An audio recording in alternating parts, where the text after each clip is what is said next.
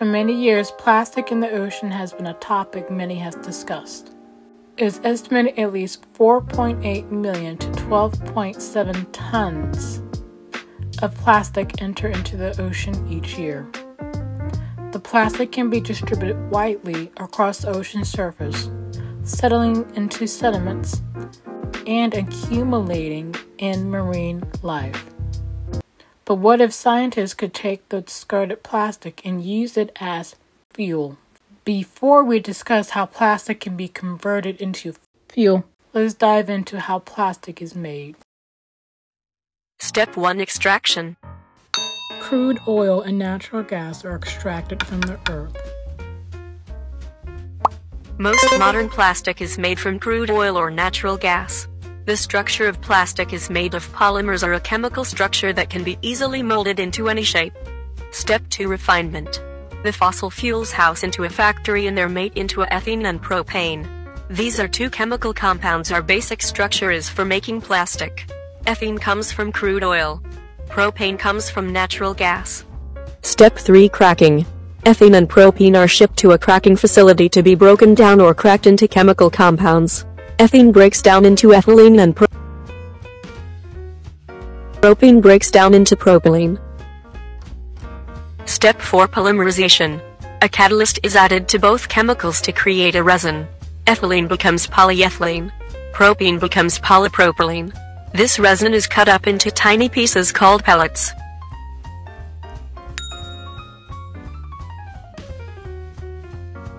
The pellets are sent into another factory to be heated and molded into plastic bottles, containers, bags, etc.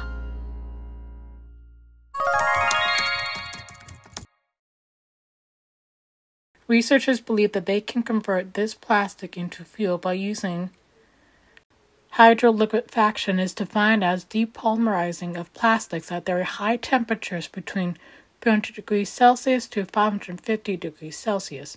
At high pressures between 250 bar to 300 bar. Essentially, the idea is to collect the plastic first. Once enough plastic is collected, then they're brought onto a port where a reactor can go and convert the plastic into fuel by using this hydrothermal liquefaction process. And then that fuel can be used to, fuel boats and stuff like that. Essentially, the idea is to replace regular diesel, like fossil fuels, with what they now term to as blue fuel, which is plastic.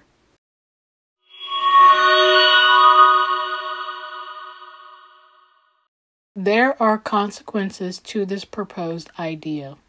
First, hydrothermal liquefaction involves booms being placed into the water in order to collect plastic. Researchers found out that the distance between the booms plays a part in collecting plastic. It is hypothesized that booms over 25 kilometers from each other will take longer to clean up.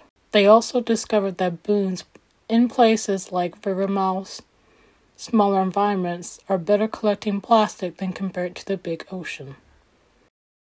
Second, there are already booms and systems put in place for collecting plastic. There are companies that take the plastic that's already in the ocean and recycle them down into things like decks, sunglasses, water bottles, etc. Third, hydroliquefaction is going to be more expensive in the beginning. The initial cost is going to be close to an estimated amount of $2.8 million up to $3.52 million for the complete system. This does not include the cost of the booms, the ships to collect the plastic. In addition to the cost of the blue diesel fuel will be close to $4 more compared to competitor prices. The technique of hydrothermal liquefaction unfortunately produces as carbon dioxide as waste. The carbon dioxide waste will generate carbon emissions. However, as the study proposes, then 10 years will be less significant when it comes to emissions compared to the traditional methods of ships that are currently collecting plastic and ferrying it back to the recycling.